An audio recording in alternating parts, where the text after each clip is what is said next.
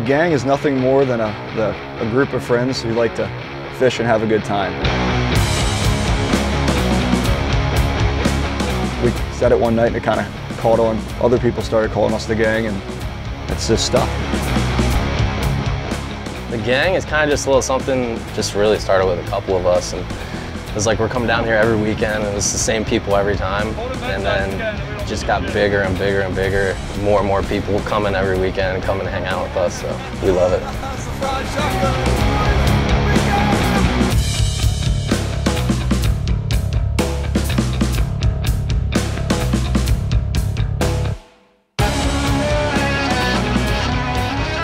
Primary search is actually the term that you use in the fire department. Austin's in the fire department as well as myself. And when you're first on scene of a fire, you go to primary search. And they want to be the first one to the scene. Kind of translate into fishing, the first one out to the spot. Some people don't wake up till 6, 7, 8 o'clock at night. We get here at 3:30 in the morning. People are like, you do that for fun? But once you get out there and get things right, it's so worth it.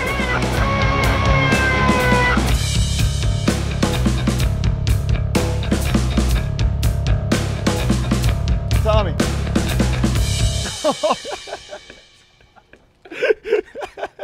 He told me to do it. Oh no, I'm sorry. Got some awesome guys here, as you guys can tell. It's fun, always fun hanging out.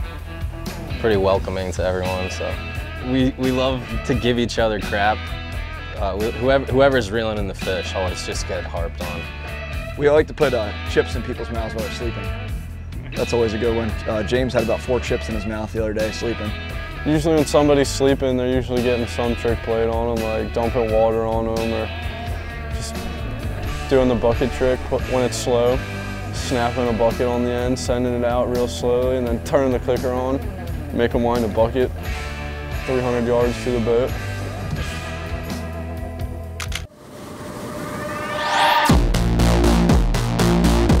It all started with us just having fun on the weekends, so to get the recognition that we've gotten and to accomplish some of the things that we've accomplished, I got to give Austin a big thanks, and I can only see it getting better from here. The mantra is just go out there and try to get tight as best as you can, catch a bunch of fish and drink a bunch of beer on the way, obviously being safe the whole time, but what we do with what we have, we're pretty successful at this point, and hoping to learn a bunch more.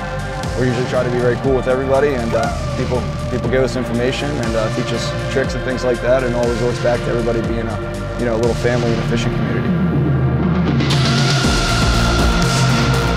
I don't ever see our group separating.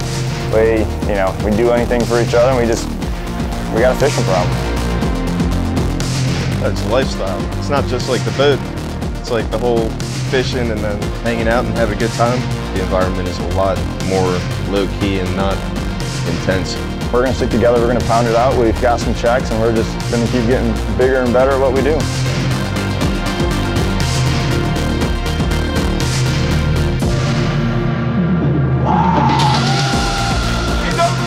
They're all some of my best friends. We're all having fun, even when we're not catching any fish. Gang for life.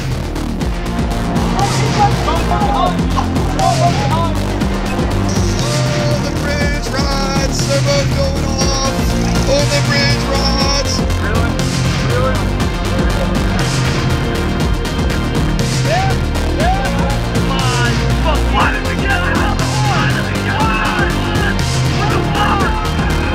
Guys are savages. And at the end of the day, everybody says, I don't know why you guys tournament fish, I don't know why you do this, you just can't compete with those guys.